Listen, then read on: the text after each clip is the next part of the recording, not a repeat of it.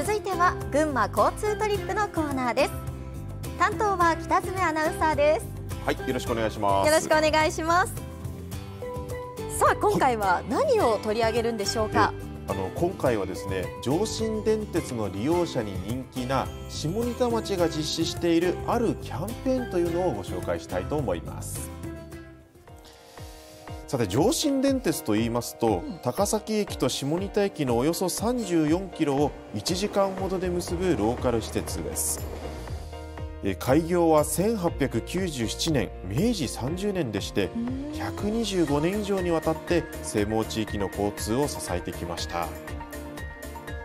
そして今回ご紹介する人気のキャンペーンとはこちらにありますGogo下仁田キャンペーンです。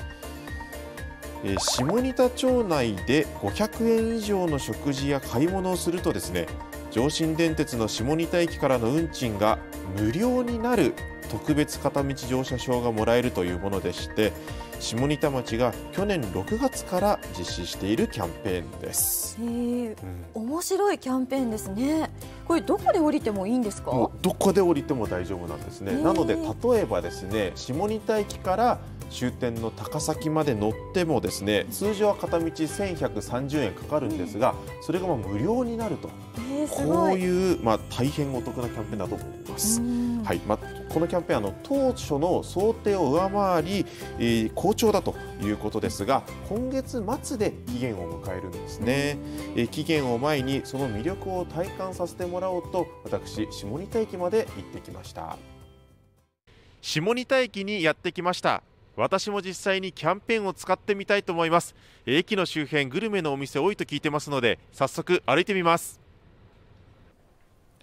さて、小此木さんは下仁田駅の周辺というのは歩いたことありますか？高校生の頃駅使った記憶はあるんですけれども、周辺はちゃんと歩いてないかもしれないです。ぜひね、歩いていただきたいんですが、実はですね、駅周辺にはご覧のように徒歩圏内で楽しめるグルメのお店というのが数多く存在するんですね。そうなんですね。それはなんでなんでしょうか？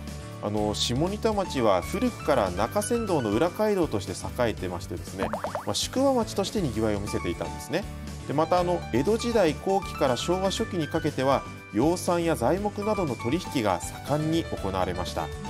市街地には今もその面影を残す町並みと歴史あるグルメのお店が多いと、こういうわけなんですね。下仁田駅はそんな市街地の近くに位置していまして、今これ駅を出発したんですが、早送りしてこれ1分ほどで市街地への通りの入り口にこのように到着します。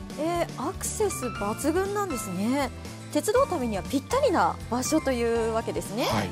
でキャンペーンを利用するため、私は今回こちらのお店で名物の下仁田カツ丼をいただきました。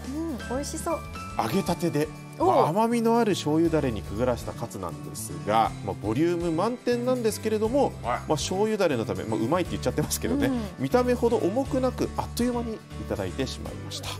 い表情してますね。キャンペーンを利用するには、領収書が必要ということで、必ず会計の際にはこのようにもらってください。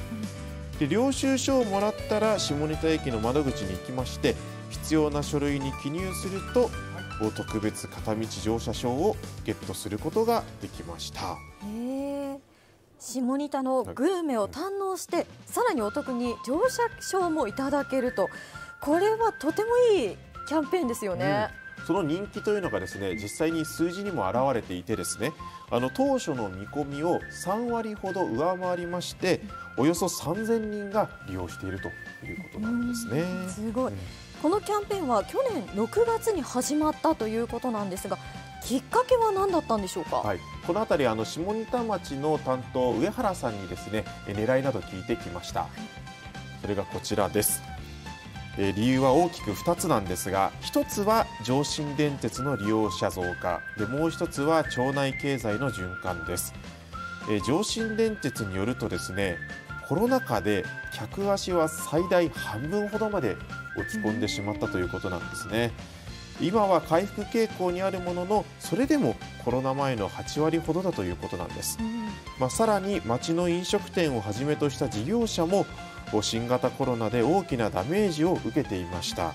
その両者を同時に支援できる方法はないかと考えて今回のキャンペーンの実施に至ったと、こういうことなんですね。なるほど。上信電鉄だけへの支援ではなく、町内経済への波及効果も狙ったというところが大きなポイントですよね。そうですね。そこでキャンペーンの効果は実際にどうだったのかというところ、下仁田町駅周辺にあります飲食店の方に聞いてきました。良かったと思いますよ。一品余計食べるか一杯の多かった、そういう雰囲気がありましたね。で、自動車で来た方にその話して、こういうことやってるんだよと、次はこんな電車で来ようって、そういう感じですね。本当にね、ありがたいキャンペーンでした。ですから欲へはまた続けてほしいっていうのが正直なところですね。街の中いろいろ散策してもらうと結構面白いところも発見できるので、たくさんの方が来てくれるとありがたいなと思っています。飲食店の方の喜びの声が聞けましたね。インタビューの中で、一杯飲もうかというお客さんもいたなんて話もあったんですけれども、このキャンペーンを利用することで、普段は車でお出かけするとお酒飲めないんだけれども、電車を使うことでお酒も飲めるというところで、これ鉄道を利用するきっかけとして大事な要素だななんて感じました。このように町の方からも好評なキャンペーンなんですが、下仁田町や上信電鉄にですね、ここまでの感触であったり今後について話を聞いてきました。実施した結果や皆様からの声を聞けば大変好評だったと思っております。Gogo下仁田キャンペーン終了後、事業検証を行い、次年度以降の事業実施を検討していけたらと考えています。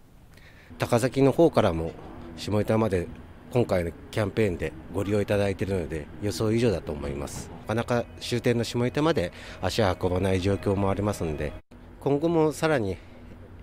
下仁田や沿線市町村といろいろな企画を組んで全体を盛り上げられたらと思います。上信電鉄の須藤さんからは予想以上だという話もありましたね。ありましたよね。